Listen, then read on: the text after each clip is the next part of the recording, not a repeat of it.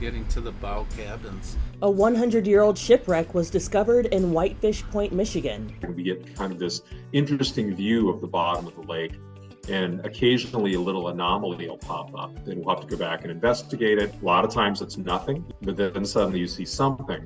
You go back, you take a closer look, and when we're lucky, it's a shipwreck. It's a big tear in the side. The Huronton was 800 feet below at the bottom of Lake Superior. It's just astounding. And in this particular case, this is a shipwreck that no one has seen for 100 years. Oh, the mast is right there. It looks one of the booms is laying. I don't want to be around that.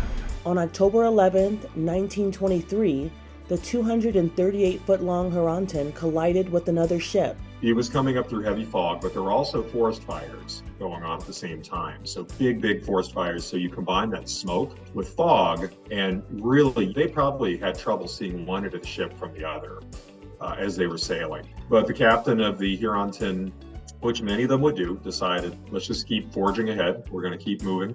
They got beyond Whitefish Point. They're getting up into the lake, and probably roughly about 20 miles northwest of Whitefish Point, that's where the Huronton and the Cetus, the other ship, plowed into each other. And then suddenly, this massive crash, people are being knocked off their feet, knocked out of their bunks if they're sleeping, if they're off watch or off duty.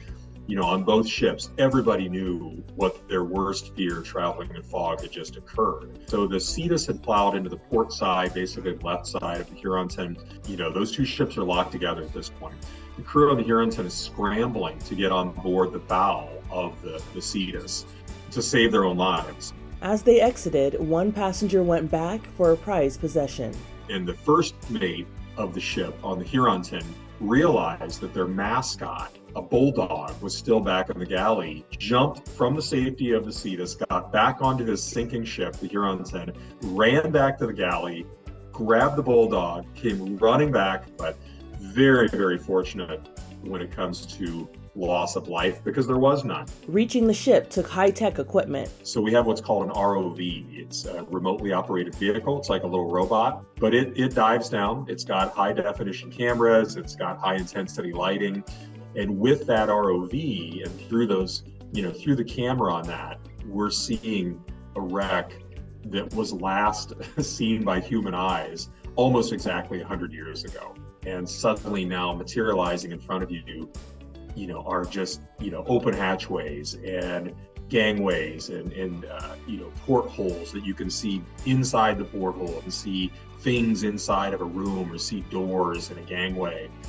You can see electric lights. The ship will not be touched. The state of Michigan and anything that's in Michigan waters is protected by certain laws, and now those ships are protected. And the discovery will educate museum visitors and piece together history. What we'll do is we'll tell this story, and really I think this is why there's a certain level of importance to finding these shipwrecks and being able to maybe close out the story and having a better understanding of what really happened to that ship, what happened to the crew. What the story might tell us one thing, but what actually happened can be revealed after we find one of these shipwrecks. And so for us, we'll keep that history alive.